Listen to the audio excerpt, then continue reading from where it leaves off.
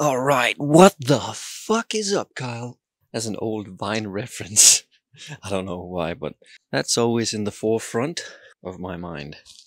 Hello and welcome to Bushcraft Bullshit episode 8, I think. For those who have been here before, welcome back. Glad you could join me again for some bullshit. For the new ones, hello. This is the Bushcraft Bullshit series in the Bushcraft Bullshit Clubhouse, also known as the BBC.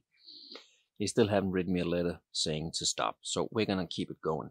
This is episode 8 of Bushcraft Bullshit, and it is a series where I take a look at a rampant copy culture going on in the outdoor bushcraft survival hiking community, because I think there's a lot of bad advice, bad content, shitty behavior, and an overall very sketchy culture on how to treat a community of outdoor enthusiasts and how content is treated.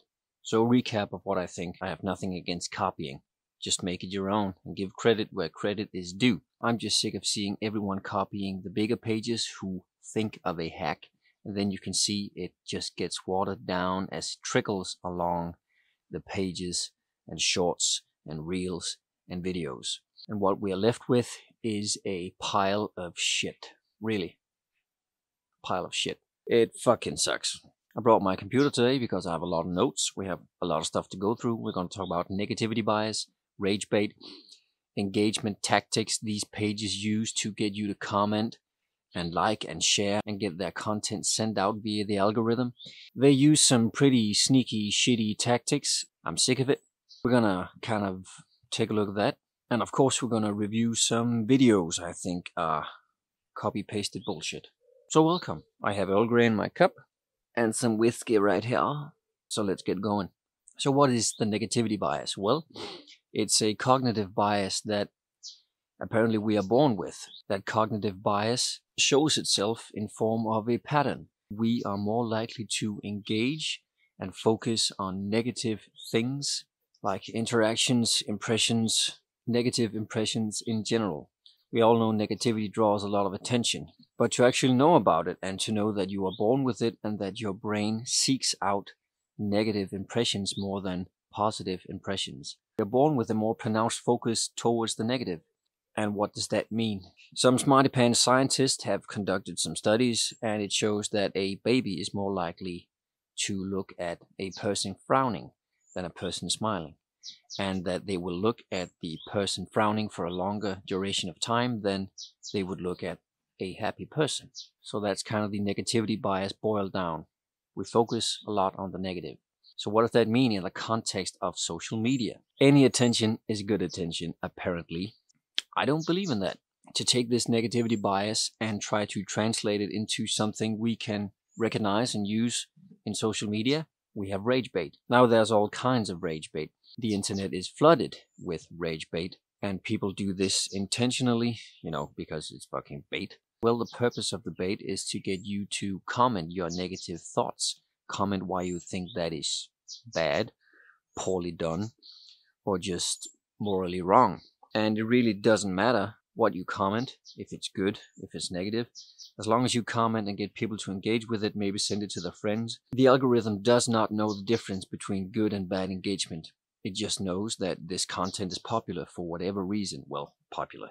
It just knows that the content gets engagement for whatever reason that is, and that pushes it through the social media channels, and it gets more attention and more attention. And that just means that the people who produce this content, maybe by accident the first time, will continue to follow this pattern of rage baiting, negativity, and just poor content.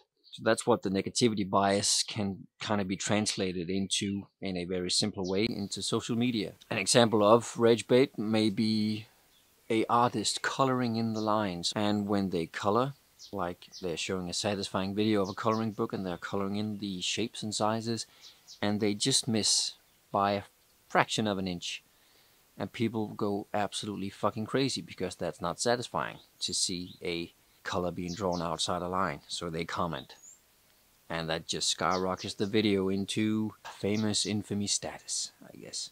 But also deliberately pranking and annoying unsuspecting people. One of the more recent examples I saw which actually really pissed me off. The negativity bias is strong, but it was just a attractive woman sitting in her car. The caption on the screen said, "Single woman here, just a simple hello would make my day." And there were like 13,000 comments, the negative comments. If a guy wrote that, oh, he would be downvoted to oblivion. And it is pure rage bait. It is pure rage bait. Narcissistic, obvious bullcrap she has written. Either get all the fucking lonely guys to say, oh, hello, beautiful, or to enrage other women and men in like, why are you doing this? But it doesn't matter. They are feeding into the rage bait and makes the video popular. There's a lot of examples of this, but in our context today, we are going to look at some videos. We are going to try to figure out if it is just passionate creators creating this content. Is it incompetence, stupidity? Do they not know any better? Or is it a deliberate tactic for engagement? Let's give them the benefit of the doubt. Before we begin with the new videos, this video I did last time of a girl trying to filter out salt water, or so I thought. I got a comment saying, well, maybe it's one of the big lakes in the United States. And I checked. That channel is from the United States, or so it says. So it could well have been a huge freshwater lake. Fair enough. It could possibly be a lake shore. Let's give her the benefit of the doubt. But I gotta add, still, that filter does not filter out living organisms. You have to boil that shit for about 3 to 5 minutes just to kill all the parasites and other living organisms. Sure, it's a freshwater lake. It's still shit because she doesn't boil it. That can be dangerous. That is not good advice to show. Video belongs in the trash can, and that is where it stays, regardless of if it was freshwater or saltwater. Let's move on to some stronger stuff, eh? So, negativity bias, rage bait, and let's get some videos going. The first video here is just an example of copying. A girl takes a branch, she smells it, she splits it, quarters it, puts sticks in between, sets it on fire. She has a torch. She cannot blow it out. Now, let's see another video. Now, believe it or not, this is a different girl. She takes off a branch, smells it. Apparently it smells good. She quarters it, puts sticks in between it, sets it on fire, tries to blow it out. It cannot be blown out, apparently. Two videos, very similar. Different creators, blatant copies. Let's see the original. It is, of course, our well-known bushcraft girl. She cuts off a branch, smells it, and she quarters it, puts sticks in between the quartered parts, sets it on fire, and it is again hard to blow out. The first two videos copied this one, and she was the first to post it. Not the first to do this survival hack or bushcraft hack, but she was the first to do it in that style, and the others copied. Now, did you notice something? Now, this third creator here, we just saw the original poster. She cuts off a branch from a fir tree. The branch is saturated with resin. That's why it's all red. Fat wood. And it smells amazing. Now, fat wood contains the same chemical compounds as turpentine. It's very flammable. It smells very good. It's addictive. I have a problem. It's very flammable, so it's ideal to make a torch out of. The other two copycats, they were in a forest of beech. Not a coniferous forest, not branches that collects fat wood. Fat wood doesn't pool in those branches, but they still smell it. Just like she did. But there is no smell, maybe apart from an earthy, woody smell. Isn't that just brain damage inducing? They don't know what they're doing. So this is what I'm talking about, content being watered down. This is a example I've covered before in one of my Bushcraft Bullshit shorts on my YouTube and Instagram. It's a very good example of creators just copying without knowing diddly shit, diddly doodly squat about what the they are talking about. That is insane to me. I do not think they did this on purpose, that they are trying to provoke negativity bias in a kind of rage bait form. I don't think they know. They just copy what they see. It is sad. So, to these creators, cheers, but you done fucked up. You're as smooth Tennessee whiskey. It's whiskey. Is almost as smooth as those creators' brains.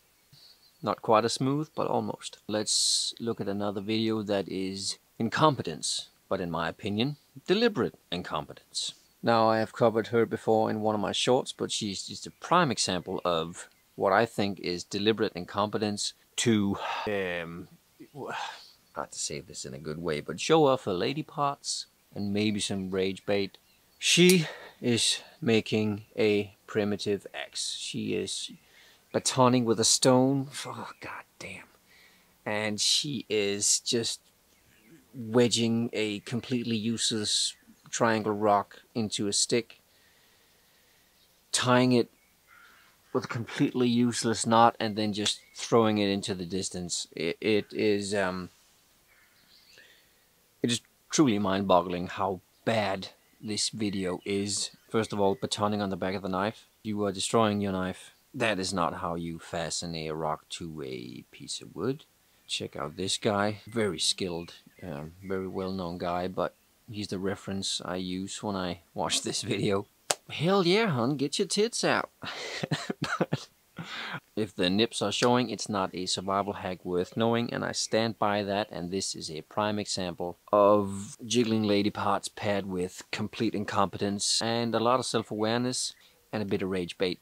This video is from another big site, 600,000 subs, and I included this video because it's just exploiting the girls does bushcraft, and it has a lot of revealing shots in it. Mainly I included it because it is just poorly made. It is lowest tier of content. Just take a look.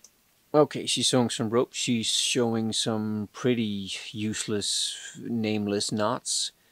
She, of course, has a disposable knife, some more useless knots. Completely stupid to focus on that. That's not the whole focus. She just puts out a blanket, 2 pillows, only uses 1 pillow, and she's just having a hell of a time, apparently, under that whimsical blanket. Yeah, huh? Get your tits out. Fuck, why is that so funny? It is just poorly made, this video. The focus on the knots, the obvious placement of everything that has to do with her, I think it is just, yeah, no, and this is a big survival bushcraft DIY channel. This is just lazy, low-tier content, even for them, and it just feels like a filler. So what was the point of me? Jesus. So what was the point of me including this video? I just thought it was shit, and I won't stand for it. Well, let's move on to some more relevant. Now we get into some of the meat and potatoes of this video. The engagement tactics, still copying some of the negativity bias, aka the rage bait. This big well-known creator is showing us how to split wood when you only have a knife that doesn't baton. So first he makes a little split, and then he makes a peg out of a harder, fresh stick, so he can wedge that in his stump and split the wood. Completely fine. I don't like this style of content, but at least this dude is trying some new things, and he is actually one of the creators in the forefront that everyone else kind of copies. So even though I think this style is overdone and some of the hacks are pretty useless, points to this guy for creativity and actually being one of the guys who think of new things. We of course have bigger creators and smaller creators copying. This guy finds a pair of scissors apparently, and he does the exact same thing, just with a pair of scissors. Makes a tiny split to start with, use the scissors to make a wedge out of another stick, and then he splits the wood with that wedge he has just made. Now the other guy uploaded it first, and now this guy is just blatantly copying. So what's interesting about this is people are calling him out in the comments. Some comments are saying, I've seen this before last week from this and this page.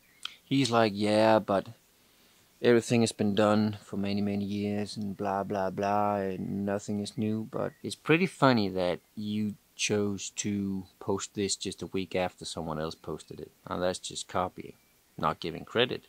That's kind of what's wrong with this culture. It's just copying with no actual respect for the source material or respect for the audience. They can see you copying. And copying is fine. Make it your own. Put your own spin on it. But you can't tell me this culture is filled with passionate creators. I don't think you have the right to call yourself a passionate bushcrafter or outdoor survivalist if all you do is copy and techniques used before. Sure, nothing is original, but god damn it, make your own content. Contribute something to this community that is not just copy-paste. Be passionate about other things than just copying and engagement. So this kind of just pisses me off a bit, but that's what they want. Rage bait. But I am saving my rage for these videos and not your goddamn comment section. So shove it. That was a bit harsh, wasn't it? Shells. I'm gonna need one more. Forgot to use the knife today. Boop. Oh, fuck, I hit a nail. God damn it. Okay, it wasn't that bad. Oh, Jesus. Fuck, why is this so hard? That's what she's saying. Now, this guy who just copied, did it with the scissors. He has kind of just lately changed his tactics. How he engages with his community, or people who comment. Why has he done that? Because his engagement is down, his page is not growing as he wants it to. So he is engaging in these tactics. These tactics are on this video with the scissors and some other videos. But it's recent, it's within the last 2 or 3 weeks he's begun to do it. So what are the tactics? If the comment is negative, he wants them to elaborate on why. And if the comment is positive or negative, he usually asks them a question. A question he asks a lot is, what do you like about camping? What do you like about being outdoors? And of course you should engage with your audience in your comments, because that's what the comment section is there for. If you don't want people to comment, turn off the goddamn comment section. But to ask, what do you enjoy about camping or anything like that, just like a goddamn robot on every single person who says something negative or positive, what is the point? The point he wants it to be is that he wants an answer. He wants engagement. Your question and interaction just loses all credibility and all authenticity when you just ask the same question over and over again. And the people in the comments are nice enough to answer. But if it's a negative comment, he answers why. And then he gets them to answer. Maybe again, maybe again, maybe again. Just to boost engagement, boosting comments. Just trying to send it into the sphere where it gets blown up by the algorithm. It's blatant tactics. Then we get to one of these videos. Now he's done this kind of rope video before. It was where he was on a stump tied to a tree. My last video, actually, I think. And people were like, what the fuck is this? Why is there a stump there? Why is there a machete there? Why are you tied to a tree this way and not the other way? And so he just kind of remade the video, and in my opinion just made it even more obnoxious. So he's tied to a rope in this useless fucking way. And he does that fucking MacGyver trick. And he uses his boots to wrap around the string he had around the tree, and then he wants to cut himself loose. So yeah, friction breaks the rope, and this freeze frame right there. Let's see that again. And one of the comments said he's looking at the camera like he did something. and that was exactly my thought. He gave us this, pulled off something magnificent. I actually just noticed this. So he took the rope that was tied around the tree. He took that off with him. He tied it around his boots like this. But it wasn't tied in a knot, was it? It wasn't tied in a loop. He could get free, couldn't he? The ends of that rope weren't tied together, were they? Nope. You can see that piece of rope trailing without anything attached to it. So instead of just untying these loosely fucking fitted knots, he could probably just, you know, jiggle them loose. But instead he took the rope off of the tree that was not tied together. And then he sawed the piece of rope with the other piece of rope. And yeah, sure, he is showing us that you can actually break rope with another piece of rope. First of all, start from the beginning. Why are you tied in the woods? Is anything can happen in the woods? No. Yeah, sure, you can get kidnapped, get fucked up in the woods. But a person wanting to hurt you in the woods are not gonna tie you up this way. So if you think that someone that wants to hurt you in the woods is gonna tie you up this way to a tree, you are dumb. It's just stupid. You know, the knots were so loosely fitting that you could probably jimmy out or just reach over and untie the orange piece from your other wrist and then reach over again and untie it from the other. And then you have the audacity to look at the camera the way you do. This is kind of what I was talking about with the negativity bias and rage bait, because people are obviously clowning on this reel. And to the people who have a negative comment, he asks why, so they will answer again. And to people who have a positive comment, he will ask, well, what do you like about camping? The tactics are obvious, and here you can see it, in my opinion, mixed with kind of a soft rage bait, you know? He knows what he's doing. He's done this type of video before and it got a lot of engagement. So I think he's doing the same thing again. It's just an assumption, but I think it's a fair assumption to make. Where's the line? We looked at a lot of different videos. What is incompetence? What is passionate creators, like the creative guy with the Swiss Army knife, just showing us how to split wood? And what is just pure rage bait? It's hard to say, but the bushcraft pages with the girls are pretty obvious. They're using what God gave them, and you know what? I respect the grind. Maintaining a channel is work, and they are using what they can to, you know, create engagement. I can't really be mad at that unless they actually present something that's completely shit, which they do from time to time, and I think that is a shitty way to conduct a page that is supposedly about education, survival, and bushcraft and outdoor and DIY. It's hard to differentiate passion, incompetence, rage bait, and just plain old nipples. But god damn it, I think it's a bunch of bullshit. The tactics are obvious, and I'm sick of it. I can only compare these things to myself and what I would do, and to a certain point, what comments and feedback I get from you. And I gather a lot of you are tired of these blatant, obvious tactics too. From the nipples to the rage bait to the comments that hopefully for them will boost their content through the algorithm. It's all tactics, it's all shady, it's all, in my opinion, anti-community. And through all this shit, and through all your comments and feedback, I gather there is a kind of, hopefully, there will be some kind of shift. Like, let's get back to basics. Try to leave some of these gimmicks behind. Because it is rage bait. It is annoying to look at. And it is dumbing down this outdoor niche, and they do not care. Don't leave comments. Don't give them hate. You're not going to get anything out of it. You want to hear your rational thoughts through their mouths. But they won't give you that. They know what they're doing, and they will just dance around all your questions. So don't engage with them. That's my advice. Because you want to hear reason. They know what they're doing. They do not care about your point of view.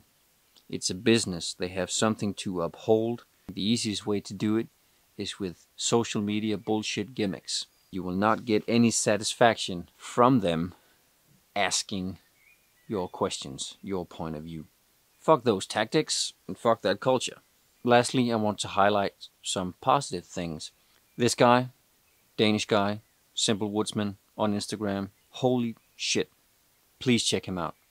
Primitive skills, proper bushcraft, advice, quality content. An argument can be made that they do not speak English. A lot of them are from Russia or the Middle East. There is a lot of ways to make content that do not rely on language. And language obviously can be a barrier. I'm sitting from a privileged standpoint. I do know my way around languages, some. But in my opinion, copying and making shitty moral decisions and shitty content shouldn't be boiled down to a language barrier. It's still deliberate choices, deliberate tactics. I can understand why people will cultivate a following this way, because it's a way out. It's a way to get new opportunities in life when the pages get as big as these do. So I understand it, but I do not respect the tactics. And there's a difference. So language barrier or not, moral content creation shouldn't be defined to what language you speak. That was it, I think. I hope you enjoyed it. There's a lot of rants. The whiskey's doing some of the ranting, I can feel it. But thank you for joining me at the BBC, the Bushcraft Bullshit Clubhouse. This has been episode 8. I hope you enjoyed it. I certainly enjoy your interactions. This has been a broadcast from the BBC.